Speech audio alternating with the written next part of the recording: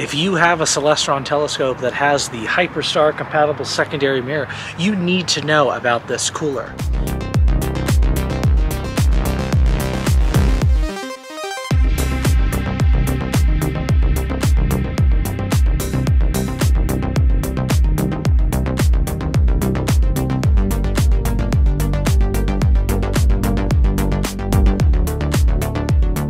Is the Starizona Cool Edge, and what this is a product designed to go on the front of your Celestron telescope, and it allows you to cool the optical system down quicker than any other thing on the market. Now there's of course been SCT coolers in the past that have come out, but of course this one's just a little bit different because this one is designed for you to be able to put your secondary on, and you're going to be able to cool your optical tube down several degrees over just a course of a couple minutes. Now how this works is you'll take off the front ring here on the secondary mirror. You'll attach the bottom threads here that go on, so you'll kind of thread it on like this, and then you will put your secondary mirror in the housing up here. It has a little notch here on the side that you'll be able to put your secondary on, thread the collar on, and so it is cooling off your primary and your secondary. Now these are good for whether or not you have an Edge HD or just a regular SCT, so these are compatible with both. On the regular SCT, you'll have to take off the back dust cap. You'll want that back port to be completely unobstructed so that the air can flow out. If you have an Edge, you have vents located on the back of the optical tube here, so you don't simply need to do that. You can just leave your eyepiece or camera in as is, and it will vent all the air out to the optical tube system. Looking at the build quality of this, you can tell it's nicely made of solid aluminum. You've got some nice threads up here that thread onto your secondary mirror housing.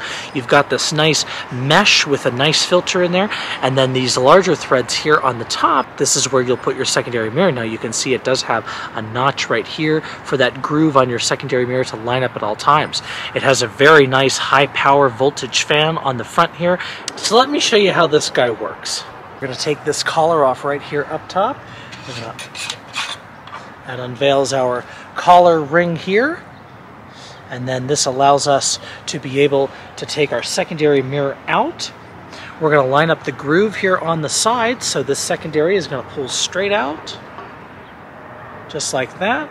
And we're going to line up that groove on the side here, so that the secondary is in flush, just like this.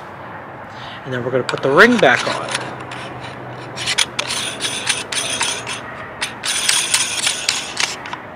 Just like that. Now we can install this entire assembly on the objective here.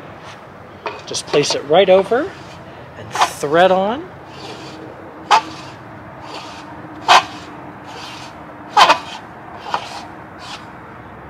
And just like that, installation is now complete for this. Now what we're going to have to do now is we're going to have to take that power supply, plug it into the 12-volt plug that's located right here, and that will give us all the power that we need in order to cool down the optical tube.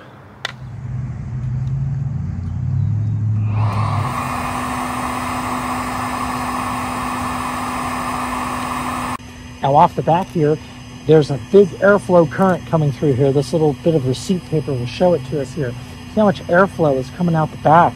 And this allows the ability to cool down your optical tube several degrees in just a few moments. Now when you're done, you're simply just going to take your cooler off the front, and what that's going to deliver you is a nice cooler optical tube system that's free of the heat flumes that go up into the optical tube, and that's also going to allow for a lot clearer images, not only for visual but also for photographic. If you're interested in picking up this device, it is $149 for no matter what model, whether you have a Celestron 8-inch, a 9.25, an 11-inch, and sometimes I know in the past they have made one for a C14. Now these are only compatible though with those that have the FastStar secondary system retrofitted on them from the factory from Celestron. So if your telescope does not have one, you'll either have to buy a conversion kit to make yours a Hyperstar compatible, or you'll have to find a different way of cooling.